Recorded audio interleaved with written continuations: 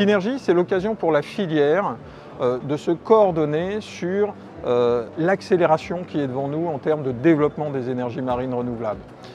Au niveau européen, on le voit, c'est considérable, puisqu'on veut passer de 20 gigawatts en 2020 à 60 gigawatts en service en 2030, puis 300 gigawatts en 2050. C'est 3 fois la capacité de production d'électricité française actuelle. Donc il faut se rendre compte de ce que ça représente dans le paysage électrique décarboné de demain. Pour faire ça, un maître mot, la planification. Et cette planification, on l'organise au niveau des territoires, par exemple ici au Havre. On l'organise au niveau national avec les grands débats en cours sur la programmation pluriannuelle de l'énergie et puis la stratégie nationale mer et littoral. Mais il faut également l'organiser au niveau européen. C'est ce qui est en train de se faire. Et le chiffre en fait qu'il faut retenir, c'est 4 exercices de planification par bassin européen. Mer Baltique, mer du Nord, Arc Atlantique et Méditerranée. La France a une chance exceptionnelle puisqu'elle est présente sur 3 de ces bassins.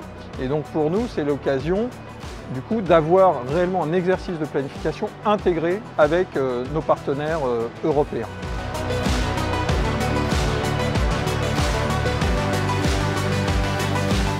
The strategy of Shell is to become an energy player right now.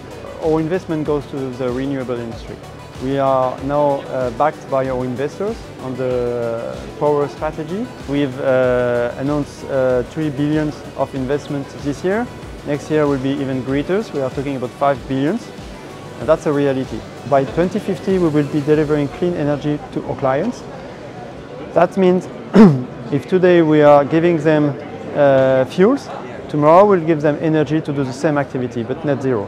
And that's a strong commitment that has been made by our CEO and which has been recently backed by our shareholders. So that's going to be the future of Shell. So indeed there is some Belgian citizens protesting against Dunkirk because the proximity of the beach and the visual impact. And we have so a minister of the North Sea who is trying to ask France to move it a bit more far away from shore.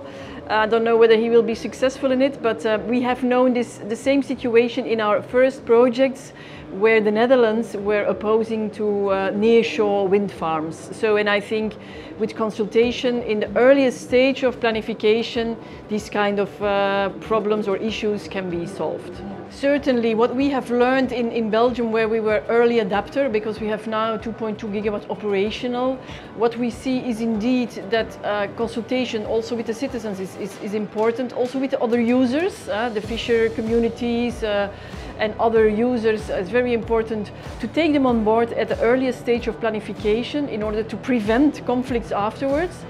To do it on a European scale, to interconnect also, because not all countries have sea resources. Let's say Austria is a landlocked country.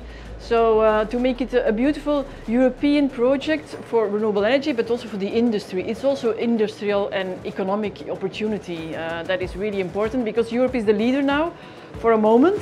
China is also now developing, and so we think it's a fantastic European export product.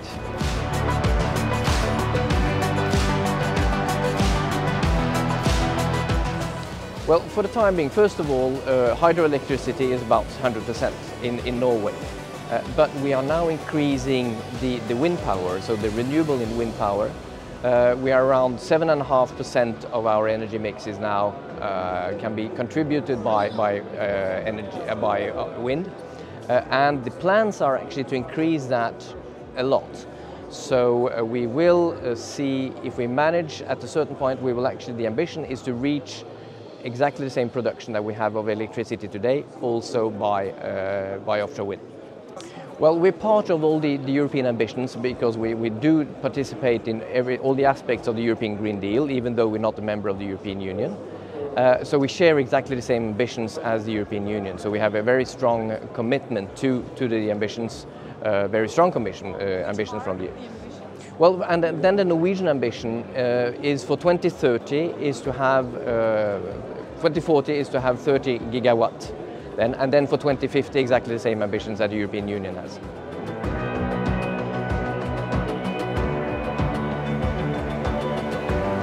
We produce hydrogen, we develop and we finance our own production sites.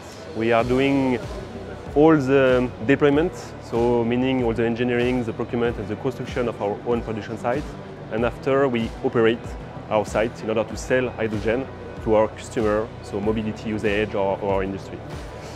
We have a first production site in operation now in France, in Vendée, which is directly connected to renewable energy sources. And in fact, this site is also to prove that it's possible today to win the fight, in fact, against climate changes, and to prove that it's possible today to act and to do something in order to, to limit the usage of fossil fuels. This site is in Harbour, so just next to the sea. We are directly connected to the wind turbine, and we are also using seawater to produce hydrogen. So it means that all the process, all the stuff that you need to produce hydrogen are in, let's say, sea condition. So that's the first step, and we have a second step. We will produce by September in offshore. So we will be connected to the first floating wind turbine, which is in operation in France, and we will directly connect the first electrolyzer worldwide offshore to this wind turbine, and this site will be in operation by September.